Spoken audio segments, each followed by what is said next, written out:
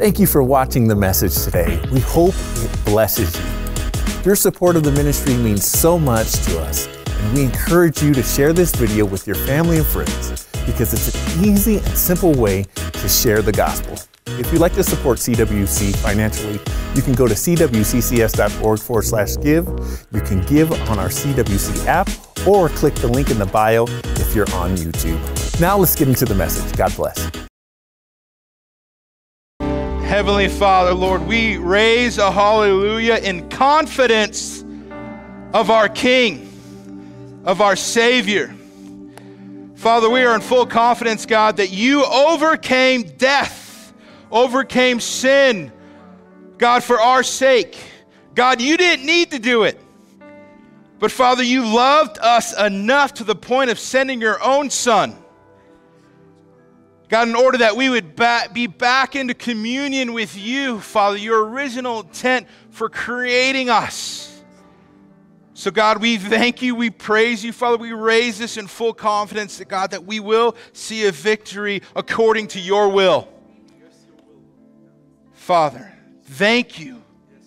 God, in the simplicity of our hearts, thank you. We praise you, for you are good. In your name we pray. Amen. Amen. Praise God. He is so good. Thank you, worship team. We are so blessed each and every weekend to have an amazing church, an amazing congregation, and another amazing bald guy. There's only a couple of us, so I can give him a hard time. But yeah, well, welcome. We are so glad that you are here. If this is your first time visiting our church again, we're so blessed to have you here with us. And welcome to our online community as well. Let's give a big clap to all those watching online. Thank you for joining us this weekend. Well, there's a couple people that I need to thank and acknowledge. First and foremost, Jesus. Man, would we be here without him? So let's give Jesus his honor and his due. Secondly, our senior pastor, Pastor Al, man, such an amazing man of God who continually serves where God has placed him here at this congregation. We love Pastor Al. We hope that they're having a great time, but I'm just so honored that he asked. Yes. So honored. Myself, Pastor Mark, and Pastor Nathan are extremely honored when he asked us to teach this series. And the third person I have to thank is my wife. She's amazing. I definitely married up. She's been so gracious and encouraging to me. Yes, amazing. My wife is awesome. And so again, and my family who's watching too, they have always been a big part of my life. Well, we are continuing this morning our series on exposing the enemy. We've been in 2 weeks of this. We're in our third week, and we're basing our teaching, our understanding from 1 Peter chapter 5, verse 8. But before we actually read that text, I wanted to tell you about a short story of two young 6-year-olds. So if you can just, for a second, imagine, go back. Maybe for some of you it's a long time back, or maybe some of you it's a recent time back. But go back to when you were 6 years old, and you can imagine, just as these two were, and two 6-year-olds struggled with the problem of the existence of the devil. One boy said, "Oh, there isn't any devil." The other, rather upset, said, as you can imagine being 6, and when someone says something upset, man, you get opinionated, right? As a 6-year-old, the other one said, "What do you mean there isn't any devil? It talks about him all the way through the Bible." The first 6-year-old replied, said, "That's not true. You know, it's just like Santa Claus. The devil turns out to be your dad." I love that story. But as we're about to see, 1 Peter chapter 5, verse 8 says something different about the devil. It says, "Be sober, be vigilant, because your adversary, the devil, walks about like a roaring lion, seeking whom he may devour." You see, that's the truth in the reality of who our enemy is, and that's why we felt, Pastor Mark, Pastor Nathan, and myself, that it was important as we were reading through Warren Wiersbe's study of the exposing the enemy, that we felt it was essential that we do a study upon who he is. And we hope and we pray as this series continues as we expose the enemy, that all of us will be aware of how Satan is looking to attack you. You see, we can no longer live as the first 6-year-old addressed, that Satan doesn't exist. We can't live that way. We must realize that he is crafty and deceiving.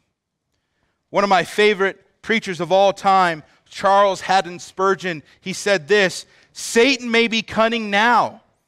I may truthfully say, more cunning than the days of Adam, for he has had a long dealings with the human race. Satan's been dealing with us, the human race, for a very long time. Just to give you a short review of where we have been over the past couple weeks. Well, week 1, Pastor Mark shared Satan's attack on the mind. And he used the specific example of Adam and Eve. He shared with us that Satan used lies and deception to make them ignorant of God's will. He shared that Satan uses the same method with us. You see, but the great news about this series that we're doing together is we don't just end our sermon right there. We're realizing within the text that we have a defense. And Pastor Mark shared with us what our defense was. And it's the inspired Word of God. And that you and I, we must memorize it, meditate on it, and use the Word of God daily. And then week 2, Pastor Nathan shared that Satan's attack on the body. And he used the specific example of Job. He shared with us that Satan used deception to make Job doubt God's care and control. He shared that Satan uses the same method with us. Yet again, we have a defense, and here it is: to know that God cares for us and that He is in control. So now we are rolling into week 3. This morning we are going to expose Satan's attack on the will of God. We're going to be in 1 Chronicles chapter 21, verses 1 through 17. Whether you're here or you're online, if you would, open up your Bible, and hopefully you're already there as Pastor Nathan gave you where we're going to be at. And we're going to read through this text together. But before we actually read, I want to let you know where we land in 1 Chronicles. There's a lot of history behind 1 Chronicles, but I want to let you know that we find ourselves within this text during the time of David's reign as the leader of Israel. So now you know where we are, and we have to understand too something. I don't know if you know this, but I want to let you know that we believe here at Calvary Worship Center that this is the actual Word of God, that the part of the Bible is actually history. And we're smack dab in our text in the middle of the history of Israel. And so we wanted to make sure you guys know this, that this story isn't made up.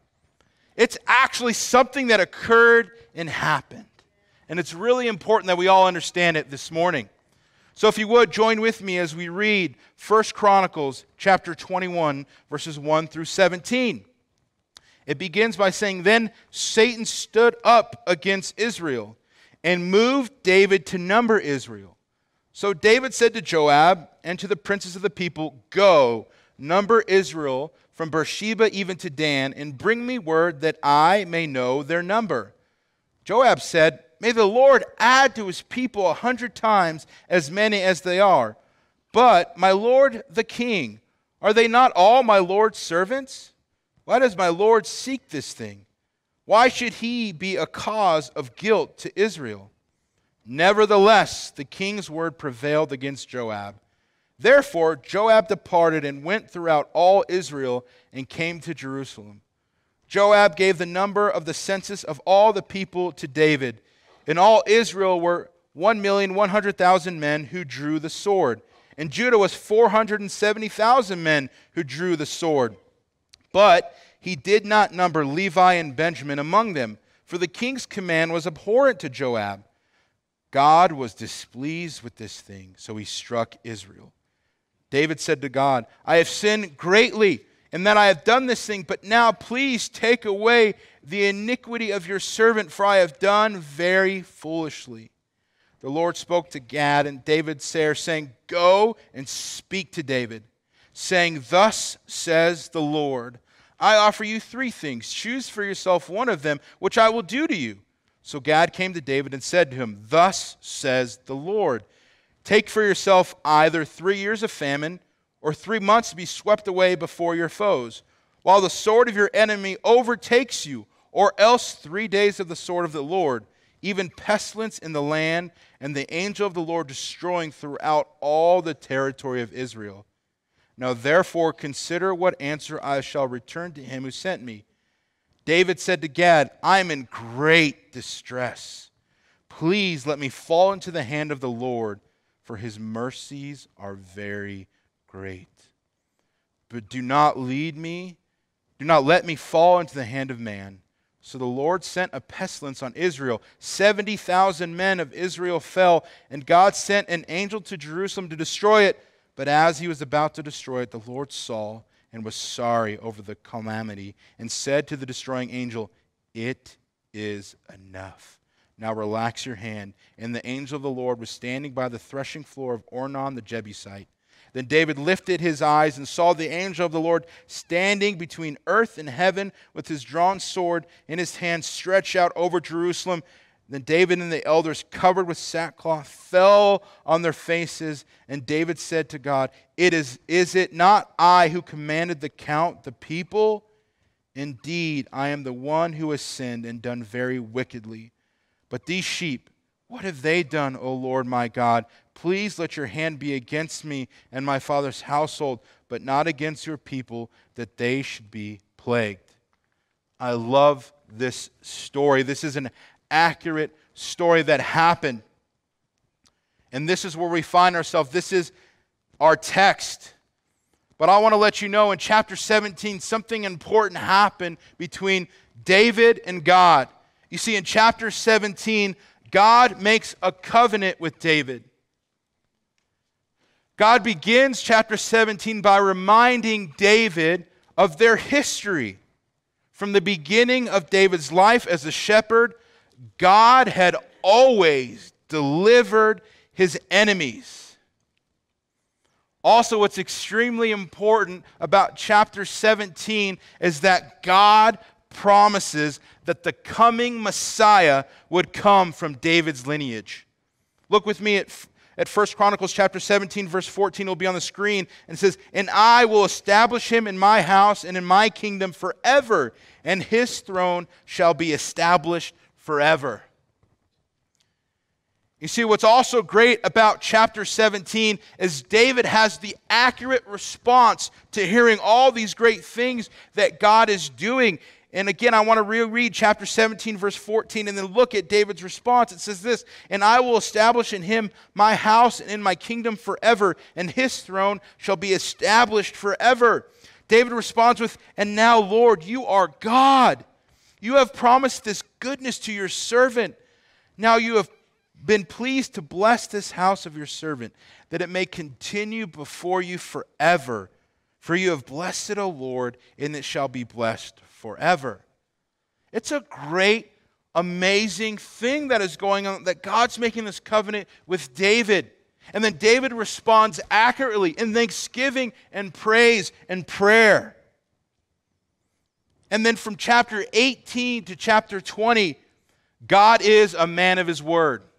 I'm going to take a second just to pause there right now, just to encourage you. If you're sitting here or watching online, let me tell you something. God is a man of his word. God is a man of his word. If you didn't know that this morning, let me reassure you that what God has said will come to fruition. What he is, amen, give him glory. If you're online, you can do the clap hands. Give him glory, for he is good. All the things that God promised in the Old Testament came true. He's a man of his word.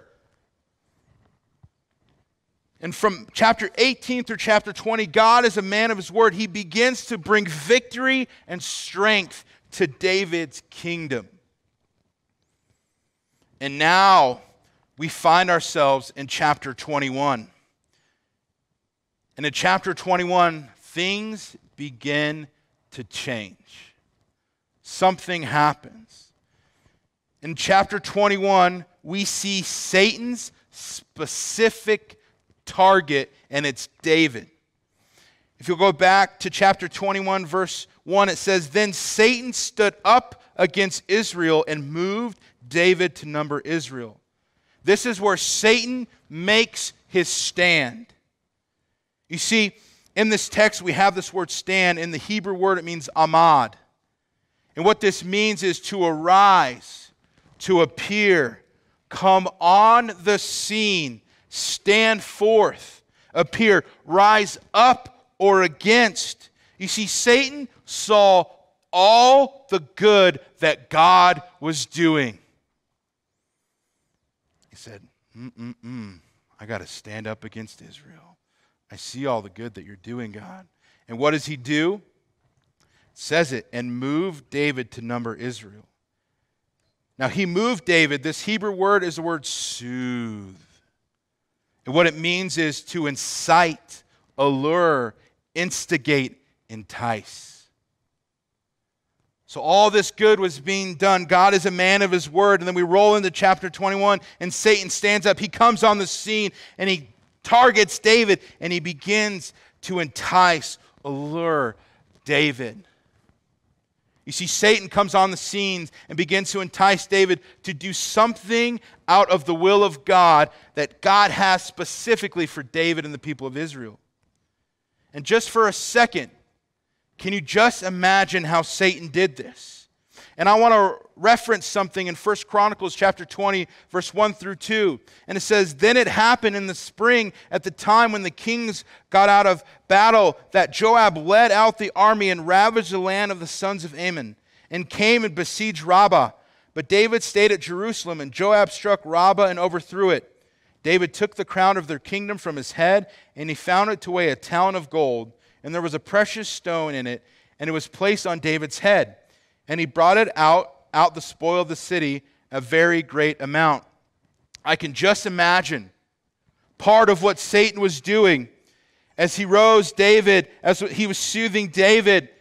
He brought back this memory of this crown that was being placed on his head. And he said, David, look how great you are. Look at what you're doing. You see, I want you and I, just right now, to think about all the times in your life that God has been good to you. Think about it. Think about all the times God was just moving mightily, doing great things in your life, fulfilling his word and the promises that he has for you. And Satan showed up on the scene. And he says, "Hey, look how great you are. Look at that crown on your head." Well, how do we know that God does great things in our life? Is it just a made-up thing? Is it something that we can just tell people just to make them think God is good? No, his very word says it in Jeremiah 29:11. "For I know the plans that I have for you, declares the Lord, plans for prosperity and not for disaster, to give you a future and a hope." No, we need to go, "Yes, God, thank you." Do you realize that the creator of this universe actually has a plan for you and for you? That he does, that he loves you. He's like, I want you to have a prosperous life. He wants you to have a prosperous life. He does not want you to live in a disastrous state. He wants to give you a future and a hope. That's what God promised. Think about all the good things God has done in your life. In the midst of that, Satan stands up and begins to entice us. Well, what does he entice us with? What is his weapon? In chapter 21, we see Satan's weapon is pride.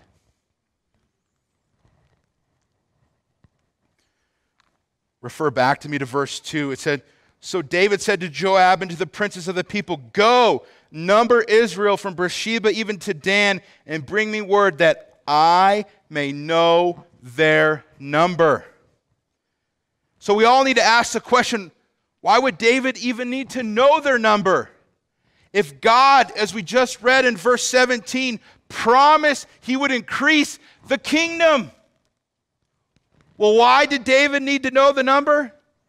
It was for his own gain and his own pride.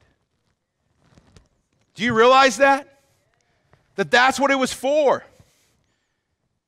You see, also, when we understand that this is a pride issue, as we reference verses 3 and 4, it says, Joab said, "May the Lord add to his people 100 times as many as they are, but my lord the king, are they not all my lord's servants? Why does my lord seek this thing? Why should he be a cause of guilt to Israel?" You see, the reason we know it was pride is because David would not heed the word of others who were speaking truth. You see, folks, ladies and gentlemen, everyone watching online, do you know something? We need Joabs in our life. Don't we? Joabs are people that in the midst of our pride, they speak God's truth. They absolutely do. Let me encourage you something. Keep the Joabs. You know what Joabs are to us? Listen in. The Joabs in our life are God's grace. Think about it for a second. If David would have heeded the words of Joab, there would have been no punishment for his sin. It was God instilling his grace upon the situation. David, listen up. I'm using Joab to speak to you. How many of us have Joabs in our life that when we're prideful, we remove them and go, nah-uh? We need to keep Joabs in our life and understand they're not a pestilence. They're not to be annoyed with. They're God's grace to keep us from sinning. That's who Joabs are. That's who we see Joab is in this text. You see, Satan knows the pride of man's heart. He knows how big of a weapon pride is. You see, I am fully convinced that pride can tear apart a bunch of things. But first and foremost, did you know that pride can tear apart our relationship with Jesus? Let me give you an instance. Here it is. God, I'm good. Don't you know how great I am? Like, Father, I have all. Why would I need Jesus? Like, I don't need a Savior. Maybe that's you here in this room or you online. Like, you've been so prideful and going, I don't want this Jesus. I don't want this relationship. I'm good. It can tear apart what God intends for you. Secondly, our marriages. Pride can tear apart our marriages. Think about it for a second. Don't you know, Pastor Shay, I'm the perfect spouse? Like, they're lucky to be married to me. Or, Pastor Shay, don't you know, I just work all day long and I just provide for our family and all these things. And I just want to come home and have a wife that just serves me. And if she doesn't, I'm going to be so mad. Or the opposite. Pastor Shay, don't you know, I just provide for our family. I just want a husband who just does everything that I ask. And I'm just so angry that I can't submit to what the Lord would have for me as a spouse. You see, pride will rip apart marriages if we don't submit to where the Lord is calling us to submit our pride in our marriages. Do you realize that? You see, pride will also tear apart our relationship with our children. Well, how could that be, Pastor Shay? Let me tell you something. When me and my wife knew that we were having our first child, Liam, he's an amazing son. I love him to death. We were like, we have no idea how to be parents. So we're like, I'm going to read this book. And Paul David Tripp writes this great book on parenting. And what we realized that was the importance of when mom and dad messed up, that we would take the time and go seek forgiveness from our children. Why? To show them how forgiveness works. to show them that mom and dad can be wrong, but they ask for an apology so our kids see that, whoa, that I can actually forgive mom and dad? That they love me enough to say that they messed up? Yes. But if you think my kids can't, if you're so prideful in parenting that you're not willing to go to your children and say, mom and dad messed up, will you forgive me? We love you and we want you to forgive us. Then you will have the worst relationship with your children. But if children, you're sitting here this morning, you're like, yeah, Pastor Shay, get them. Get those parents. Ha ha ha. I haven't forgotten about you, children. You see, pride can rip apart our relationship with our parents. If you as children aren't willing to be so submissive to the working of God that when your parents apologize for their wrongdoing, if you're just so like, I can't forgive you. Don't you know you hurt me? How dare you, mom and dad? Let me tell you something. If you're not willing to forgive your parents for what they have done against you, you're letting your pride raise up within your heart. Children, forgive your parents for their wrongdoing. Also, pride can tear apart our friendships, our jobs, our Christian witness. Why do you ask? Here it is. The reason pride can tear these apart is because all of these things are promises from God to benefit you and I, to glorify Him. Think about it. Does our relationship with Jesus glorify God? Absolutely. Does our marriage meant to glorify God? Yes. Is us raising children meant to glorify God? Yes. Is our ability to be kids? Yes. Is our friendships, jobs, Christian witness all meant to glorify our Creator? Absolutely. Satan wants to tear these apart because of our pride. Here's the thing about David. A lot of us, maybe you were like me, I grew up in Sunday school, we call it children's ministry. We have a phenomenal children's ministry here, by the way. But a lot of times when we hear about David, we automatically think of Bathsheba. And we go, well, that's the greatest sin David ever had. Yet I believe that that was a sin of the flesh. And David's pride was a sin of the spirit. And let me tell you something. No one is greater than the other. Well, how do we even get there, Pastor Shay? How do we even know that? I'm glad that you asked.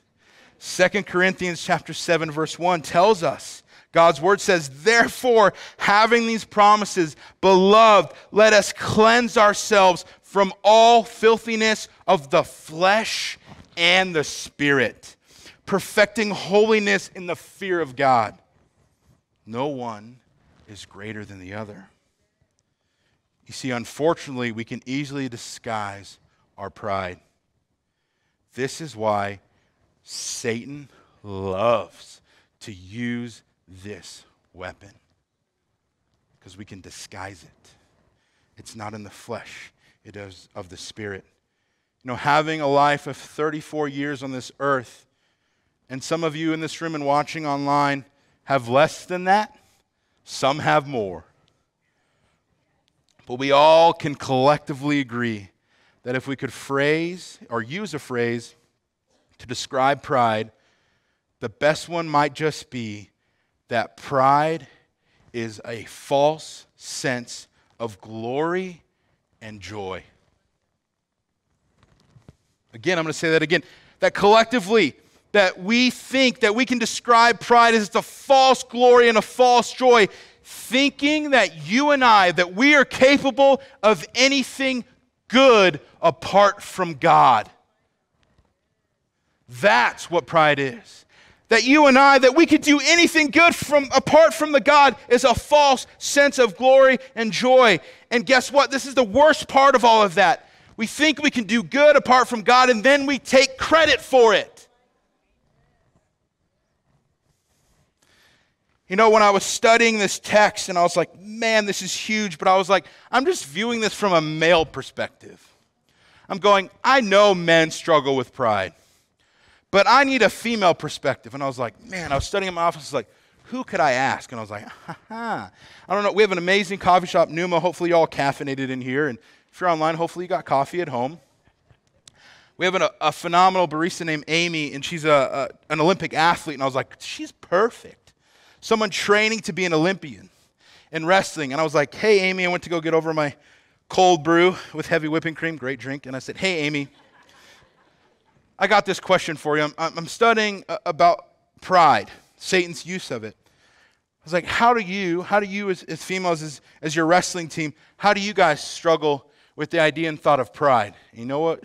As she was telling me, I was so overjoyed. She was explaining to me the exact same way that men struggle. I was like, yes! I was like, this is perfect. That no matter if you are male or female, thinking that we're able to do anything good apart from God and take credit for it is a false glory and a joy. But we have to understand, why would Satan do this? Well, Satan's why, we're going to see in chapter 21, is to make David independent of the will of God. Verse 4 says, nevertheless, the king's word prevailed against Joab. Therefore, Joab departed and went throughout all Israel and came to Jerusalem. I want to let you guys know something that's really important. Did you know that you were created to be dependent upon your Creator? When God breathed life into man, his original intent for all of us was to be dependent upon God. Did you know that? Did you know that online? That you were absolutely 100% created to be dependent upon your Creator. Because here's the thing. How do we even know this? This is actually a great thing. 2 Corinthians chapter 6, 14 through 17 says this, do not be unequally yoked together with unbelievers. For what fellowship has righteousness with lawlessness? And what communion has light with darkness? And what accord has Christ with Belial? Or what part has a believer with an unbeliever? And what agreement has the temple of God with idols? I love this next part. For you are the temple of the living God. As God has said, I will dwell in them and walk among them. I will be their God, and they shall be my people. Therefore, come out from among them and be separate, says the Lord. Do not touch what is unclean, and I will receive you. So I love that text. But do you know what Satan wants us to depend on?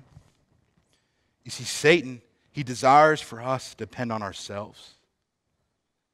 Satan desires for us to depend on others. He wants us to depend on our own victories. Satan wants us to depend on our own goals, on our own achievements. You see, he wants us to do these things, even though we could say, those are kind of good. He wants us to remove our dependency off of God for this reason. Pride will lead us to get out of the will of the Father.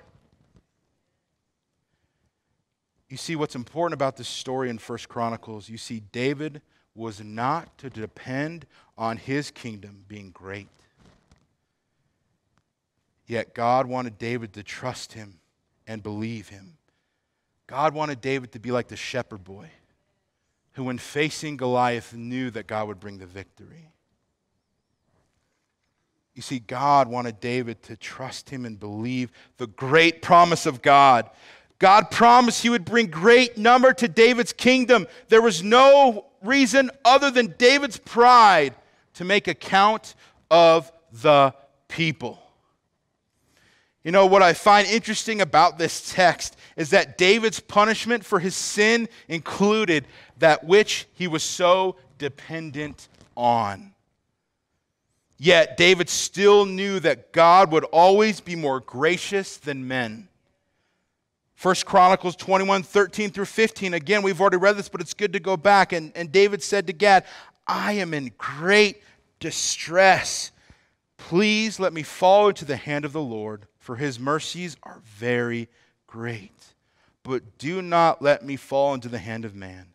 So the Lord sent a plague upon Israel, and 70,000 men of Israel fell.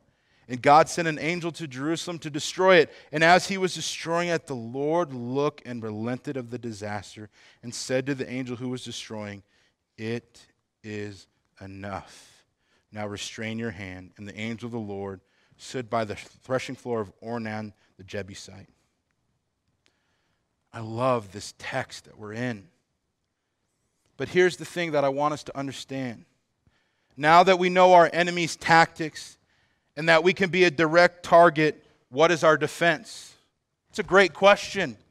But you know what the privileges of Pastor Nathan, myself, and Pastor Mark, what we've been able to do is I want to let you know what we've been able to do. But before we get there, I want you to know I'm a huge, massive, big, World War II fan.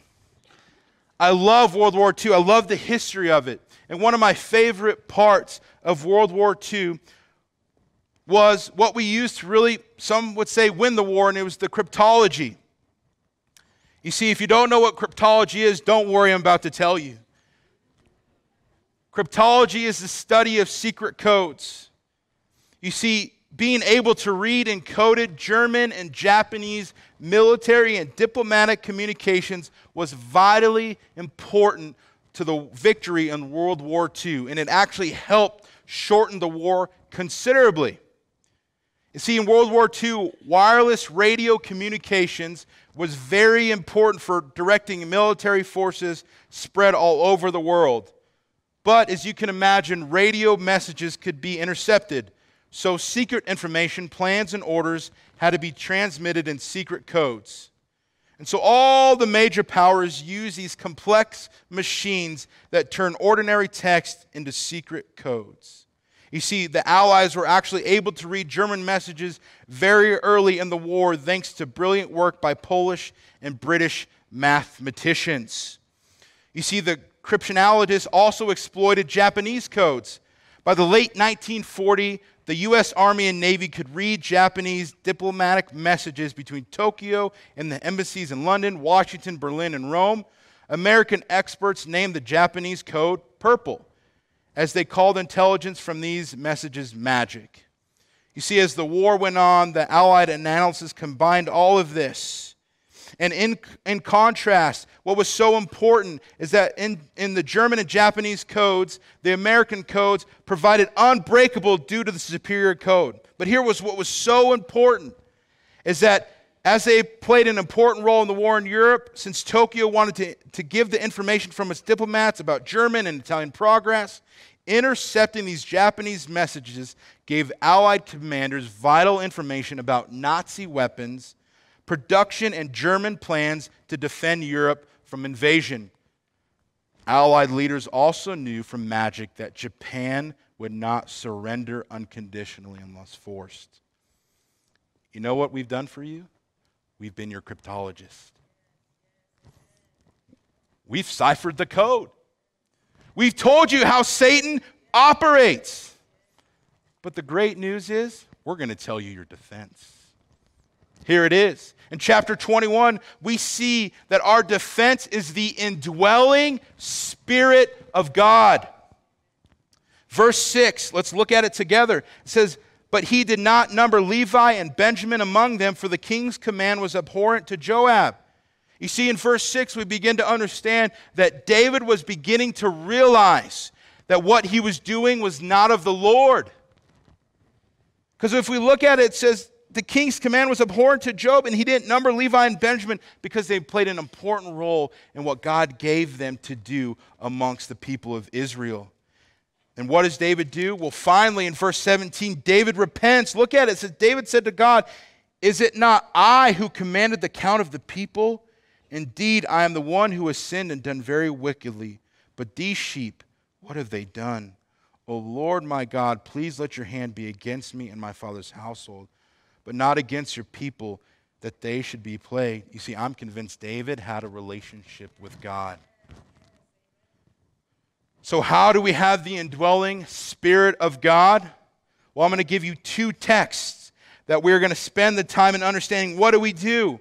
Ephesians chapter 2, 8 through 10, it will be on the screen. It says, "For by grace you have been saved through faith, and this is not of yourselves. It is the gift of God, not a result of works, so that no one may boast. For we are his workmanship, created in Christ Jesus for good works, which God prepared beforehand so that we would walk in them."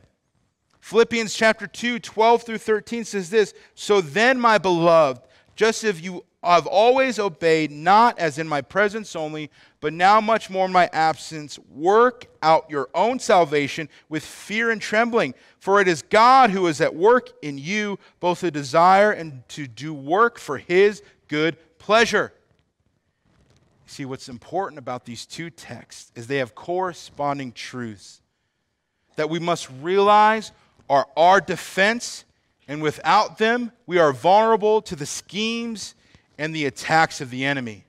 First and foremost, as we look in Ephesians, that it says, "For by grace you have been saved through faith." This is salvation. This is what God does for you. You may be sitting here in this auditorium or online, and you don't believe that. You don't believe that God sent Jesus to live amongst the people and then die upon a cross, be beaten and whipped and pierced. And he said these amazing words upon the cross. He said, "It is finished." Your sin, my sin, was paid for. And 3 days later, Jesus rose from the grave, victorious over death for you and for me. But that is where we must begin. Do you have a personal, intimate relationship with Jesus? Because let me tell you, there's only one way you can take, there's 3 ways you can take Jesus. He's either a liar, a lunatic, or he must be Lord of your life. That's it. And you are saved through the faith in Jesus Christ. He has done the work. You see, this is where we must begin.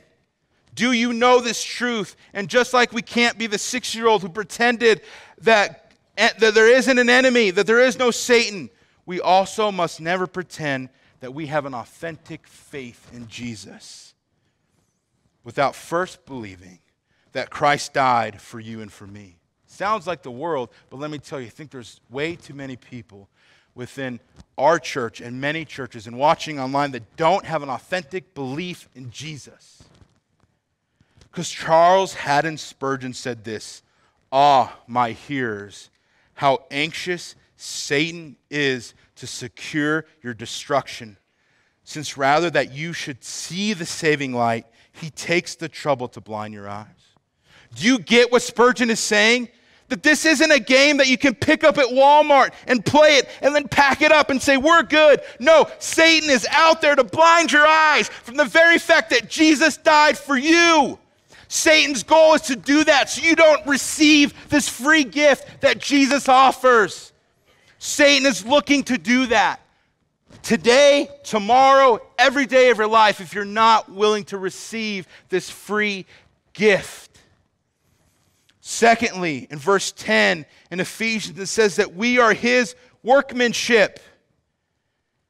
This is sanctification. This is what God does in you.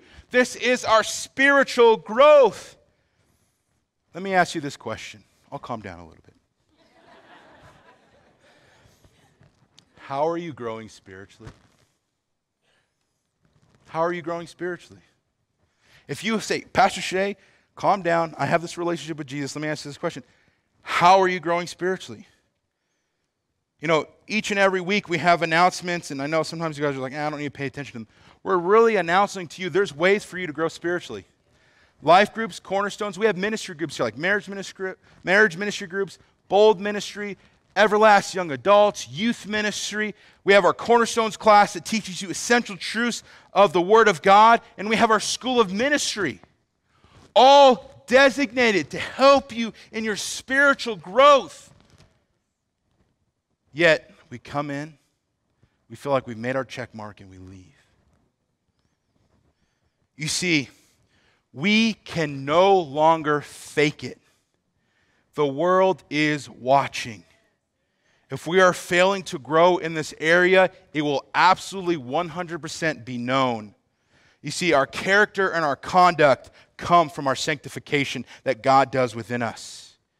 I am confident in saying that we don't have any availability not to grow spiritually. But let me tell you something, it's not a glamorous lifestyle. Because you're going to have to go places where God sends you. I'm reminded by this video that I watched of Penn and Teller. If you don't know who they are, they're comedic magicians. And I was watching this video, and they were saying, hey, we had this great show, and after the show, we were greeting our guests, and this one gentleman waited patiently, and we finally went over to him, and this gentleman said, hey, you guys had a great show, I really appreciate it, but I want to tell you about Jesus. And Penn and Teller are staunch atheists, and they said, we didn't believe a lick of what this guy said, blah, blah, blah, and they go in this big spiel, but they go, you know what, I actually value this gentleman, because they came to a conclusion. They said, you know, as Christians, how much do you actually have to hate somebody to not tell them about Jesus? Our spiritual growth is so important because God's doing a work in us that we're willing to go to a Penn and Teller and tell them about what God is doing in our life.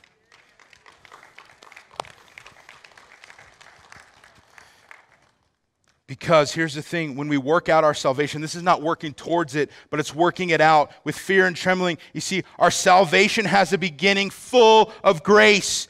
When you have pride residing in your life, you know what God does? He extends you grace and says, come and receive a freshness of the Spirit. I will forgive you, but I will walk alongside you. And thirdly, we see the good works, what God does in us. Look at Romans chapter 12, verses 1 through 2. It says, therefore, I urge you, brothers and sisters, by the mercies of God, to present your bodies as a living and holy sacrifice, acceptable to God, which is your spiritual service of worship. And do not be conformed to this world, but be transformed by the renewing of your mind, so that you may prove what the will of God is, that which is good and acceptable and perfect. You see, in this text, it says this word present, but it's once for eternity that you present this. But you need a daily reminder and asking of the Spirit. And the best way that I can show you an example of this is my daughter has a lot in common with the Holy Spirit. Don't think I'm being weird. I'm just telling you something. If you're a parent, you understand nighttime is glorious because you get to put your kids to sleep for a short period of time, and you and your wife or your spouse can just imagine for a second, oh, this is what life is like without children. But my daughter has a great reminder. Just she's active and reminding us at 6 a.m., Pop, you're a parent, right? She's letting us know. And look, you have to be reminded from the Holy Spirit that you have access to continually present your bodies. You see, in this text, we see the words body, mind, and will, what we've been teaching on for the past 3 weeks. It seems that our Savior knows our enemy as well. Satan will make our bodies impatient to God's control and care. Satan will use lies and deception to make us ignorant of God's will. And Satan will use pride to make us independent of God's will. You see, in Romans chapter 12, verse 2, there's this word prove. And in the Greek, it's dokimaizo. And it means to recognize as genuine after examination, to approve, deem worthy. Yet, this is what's so important. Our defense is the indwelling Spirit of God that first and foremost leads us to salvation. Secondly is our sanctification, our spiritual growth. And through those two things, we produce good works of God through the overflowing presence of the Holy Spirit.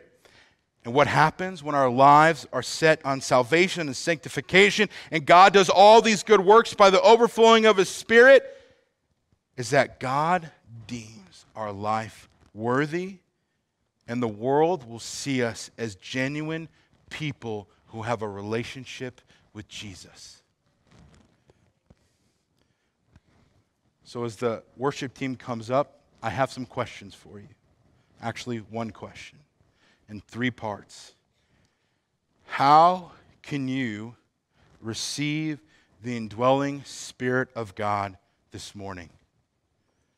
Maybe you're in this room or you're watching online and you're standing there and you're sitting there and you're saying, Pastor Shay, I realize that God has done great things in my life, but I have had so much pride in my heart that I've said, I don't need you. But I realize today that I'm a sinner in need of a Savior. And the first thing that you must do is come to know Jesus as your Lord and Savior and understand He will immediately forgive you, just as He did to the thief on the cross, and say, today you will be with me in paradise. Maybe you need to accept Jesus this morning. You'll have an opportunity to do that. But maybe you're in here in this room and you're watching online and you already have a relationship with Jesus and you need the sanctification. You need the spiritual growth. You need God to work through you, all He does in you. Come and receive a fresh anointing of the Spirit. Maybe you're in this room and you have that relationship with Jesus and you're watching online and you have that relationship with Jesus and you're growing spiritually, but your knowledge of Jesus and your knowledge of spiritual growth has led you to really hate the world. And you need the Spirit to come in you and say, Jesus, I just want to be like that guy that was willing to go to the person who's the staunch atheist and share the gospel because I want the world to see you through me. But Lord, I have so much hatred in my heart that I need a fresh overflow of your Spirit, and I need to be prayed for. I need anointing. We're going to give you that opportunity as well. So would you join with me in prayer? Heavenly Father, Lord, we thank you so much for what you've done this morning. God, this is not of me. This is of you. These are your people. God, you have spoken truth. God, you have moved through the worship time and moved through the word time, Father. Your Holy Spirit has come and spoke truth to us in our hearts. And God, I pray for those right now that are in this auditorium or watching online, and they're sitting there and they're saying, you know what, I don't have a relationship with Jesus. I have to take Jesus one way, and right now I'm taking him as a liar or maybe a lunatic, but I want to make him Lord of my life. And if that's you right now in this auditorium or watching online, if you're in this auditorium, I just want you to raise your hand up high so I can pray for you. And if you're watching online, I want you to click the button to let us know that you're making this decision.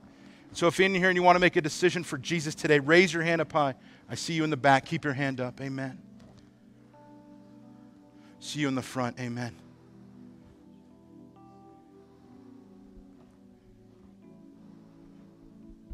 We see you online. There's 2 online as well. Don't miss out on what God wants to do in your life today. Raise your hand up high if you're willing to make that decision for Jesus.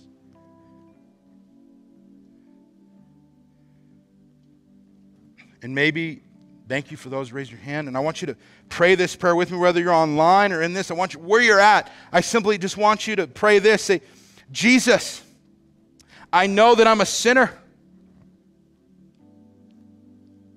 But after hearing today's message, I realize that you died for me. And then I want to ask you to come and live inside of my heart and be the Lord of my life. God, forgive me of my sins. Thank you for dying for me. Lead me, direct me, guide me. In your name we pray. Amen. Again, thank you for watching and supporting the ministry today. If you're watching on YouTube, make sure you subscribe and like the video. If you want to watch the sermons live, we live stream every Sunday at 10 a.m. on our app and website at cwccs.org. Have a blessed rest of your day. God bless.